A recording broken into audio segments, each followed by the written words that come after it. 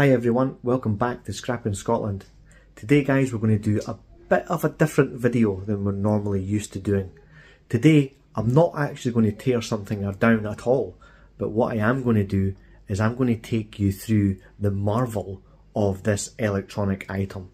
And I'm going to do that because it's one of the most frequent things that us scrappers scrap. Okay, now they've changed over the years, they've went through many evolutions, and I'm going to take you through how they work and why scrappers scrap it. Okay, so I hope you enjoy this one, guys. Okay guys, so this is what we're going to break down. Metaphorically, that is. Microwaves used to be one of the best things to scrap as they contain multiple motors, transformers, and they contain a magnetron.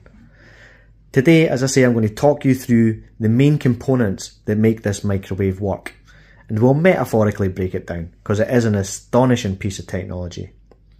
First, let's talk about the main thing people are always after when scrapping microwaves: transformers.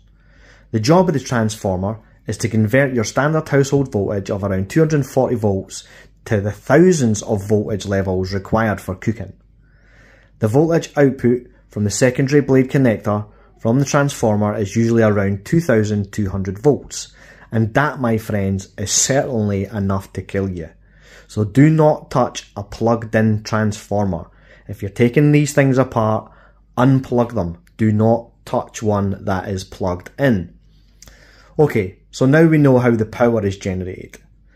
Unfortunately for scrappers, these transformers are more and more becoming aluminium. And what I mean by that is the coils that are within the transformer itself are more commonly now, or more often than not, aluminium. They all used to be copper, but a double copper transformer is becoming rare, whilst manufacturers find way to cut costs. So that's our power source. That's what makes the power of the microwave. Next, let's talk about the beating heart of the microwave. Yes, you guessed it. The beating heart of the microwave is the magnetron. Doesn't only sound cool, it is a really cool component. This amazing piece of technology was developed during the Second World War as part of radar technology. They were developed into cavity magnetrons that we are familiar with inside our microwaves today. They are essentially a high-powered vacuum tube. The magnetron generates microwaves using the interaction of a stream of electrons with a magnetic field, whilst moving past a series of cavity resonators, which are these small open cavities you can see here. Electrons pass by the cavities and cause microwaves to oscillate within, similar to a whistle producing a tone when exiting an airstream blown past its opening.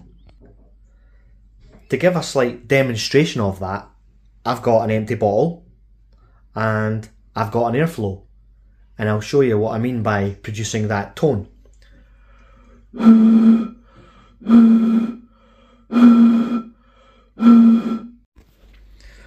Okay guys, so how does the magnetron actually release the microwaves into the cooking chamber? And this is obviously our cooking chamber.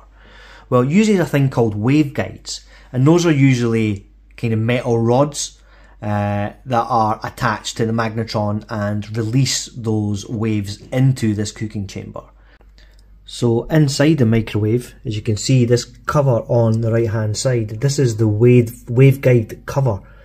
The top piece up here will be the antenna from the magnetron, and the bottom piece here will be a cavity, which is the waveguide that allows a flow of microwaves into the cooking chamber.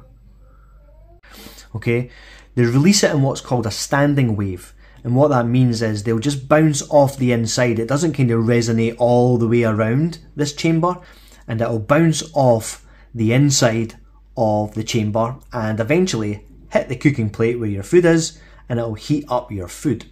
Okay, but why doesn't it release? Why doesn't it come out of this chamber? What keeps those microwaves inside? Well, I'll tell you what keeps those microwaves inside, and a great part of that is the door. Okay, the door, as you can see, It is glass, so you can see inside it. You know, you can see my hand on the other side of the door there. Okay, and if you close it, you can see inside the microwave. You can see the light still in there. Okay, so you can see inside. But this is metal. Okay, inside here is metal. There's obviously a glass piece to this, but inside here is metal, and it has the little holes that you can see through. So what this does, guys, is it acts as a reverse Faraday cage and make sure that none of the microwaves can actually come out of the microwave oven itself. All the microwaves are contained within the microwave. So how do you resolve the issue of the standing waves bouncing around inside the Faraday cage, not heating all parts of your food evenly? Clearly not hitting all parts of the food inside. The problem was solved using this rotating plate, which moved food evenly through the standing wave, ensuring your food was heated evenly all the way through, inside and out. The early microwaves used to insert a rotating plate until they moved to the internal plate powered by the synchronous motor. This gives a set amount of rotations per minute, commonly around 5 to 10 rotations, and can be linked directly to our final component, which is of course the timer.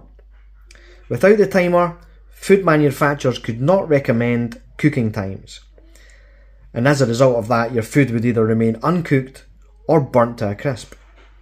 So you can see, guys, microwave oven, us scrappers just scrap them apart and don't really think much about the components. But look at all the amazing things that is within this. All these components put together make it easy for you to cook your food just by the push of a button. What would we do without microwaves? And what would we do without the scrappers recycling all of these metals, guys? Yeah, so don't throw these away. Either bring them to your recycling centre or contact your local scrapper, and they will be glad to have this and scrap this out for the components that are inside. So guys, that's a bit of a whistle-stop tour on the components of a microwave and why us scrappers love to scrap them out. They are great things for scrapping. As I say, the transformers are more commonly now aluminium than copper, which is a bit of a shame for us scrappers, but you can't have everything, and it is a wonder of technology. So if you find one of those copper ones, you're doing well. Most of the ones I find nowadays, probably 10 to 1 is aluminium. So it's a bit of a shame, but there's still other goodies inside there.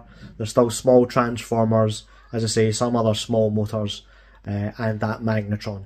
So hopefully you enjoyed that one, guys. If you did, please hit that like button, and please subscribe to the channel if you're interested in electronics and electronic teardowns.